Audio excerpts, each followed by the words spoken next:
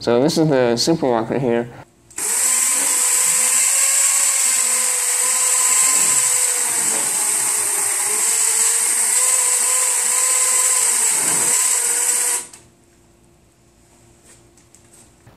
These handlebars are mounted on custom track actuators. And to raise or lower the handlebars, I just hit the switch. Right, so the bearing blocks and the carriages were 3D printed on my printer. I designed them in SolidWorks and then printed it out.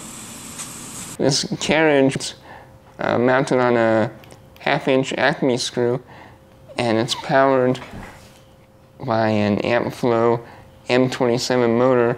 It's got a 3-to-1 gear reduction, and then there's a chain that goes across and drives the screw on the other side.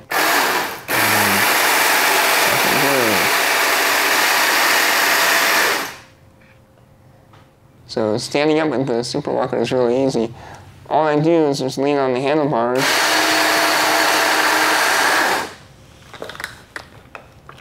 and hit the switch.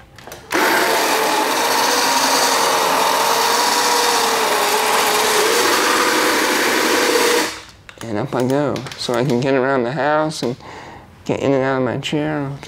So real easy.